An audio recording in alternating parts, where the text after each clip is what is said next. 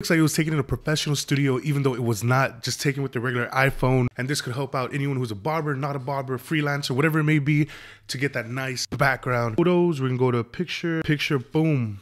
You're gonna hold it down until you see those cool waves. Then you're gonna go to your notes. You can see I already have a couple here, but we're gonna go ahead and add another one. Wait a little bit, boom. So check this out, guys. So then we already have it here. You could go ahead and click on it, and then you could save. And then this is the coolest part right here. So you see how this was the original right here, and then boom.